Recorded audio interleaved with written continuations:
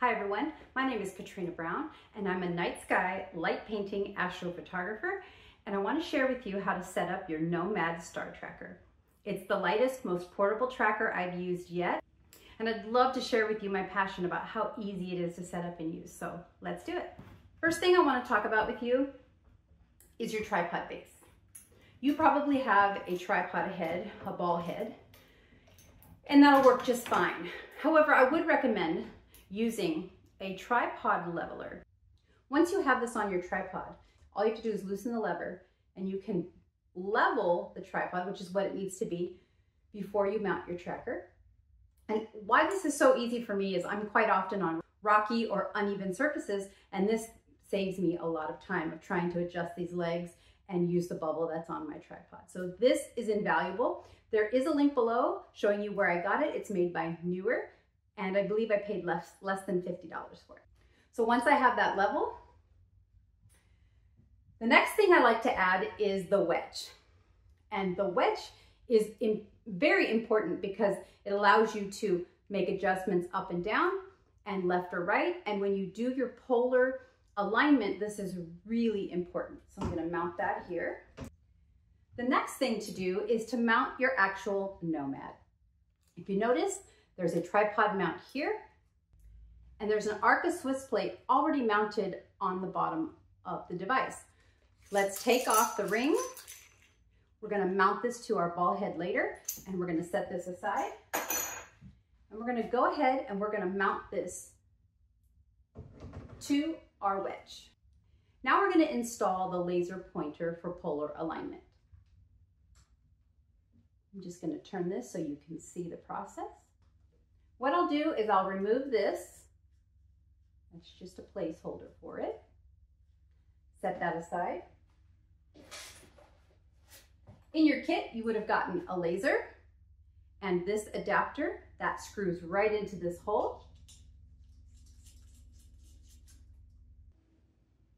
Then you take your laser and unscrew the top portion.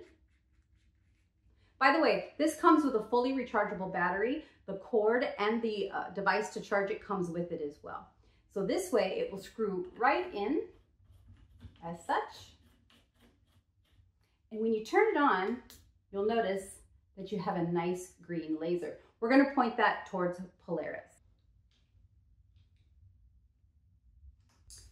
All right, so here's where the wedge really shines. So if I have my laser on, which you can't see, but it's pointing north, I need to fine tune. It's very hard to do on a ball head to adjust it and try to make sure that you're lined up perfectly with the North Star, because let's face it, we're imperfect human beings and I've tried it and it's very frustrating.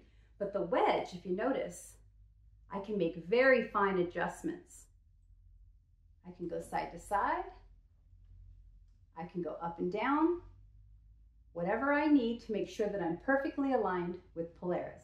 Once I'm done, I'll tighten everything down, lock it down, turn it off, and then it's time to mount my camera.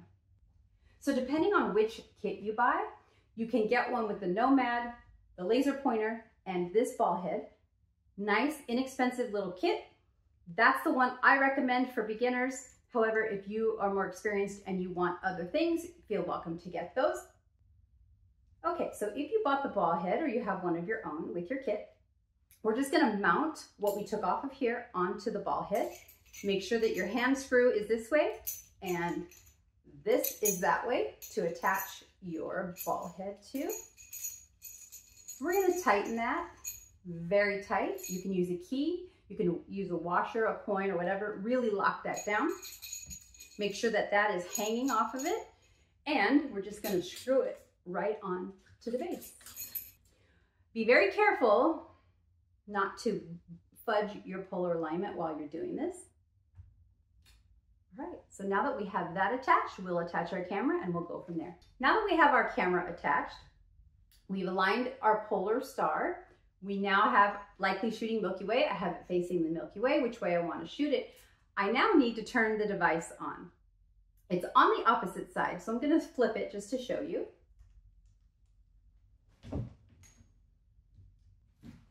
So you can see here, there's an N and an S. N is if you're in the northern hemisphere, S is for when you're in the southern hemisphere. In the middle, the device is off. Here is the charging port, USB-C, very convenient to charge your Nomad, and that's it. This is the fastest and smallest star tracker I have ever used, and it was crazy accurate. I just went to Saguaro National Park last weekend. I used it and I was set up and shooting in less than 5 minutes. That's a first for me. I really love the design and how small it is. It weighs less than a pound and it can hold 7.7 pounds. So if you had a super telephoto lens, you probably wouldn't be using this. But if you're doing wide angle astrophotography shots, this is the perfect device for you.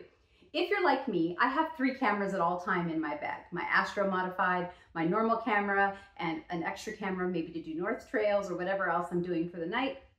So having something this small that can fit in my bag without having to carry a separate bag or even something else along with my gear really is a plus for me. And let's face it, as we're getting older, things are not getting easier to carry, right? I'm sure some of you can relate to that.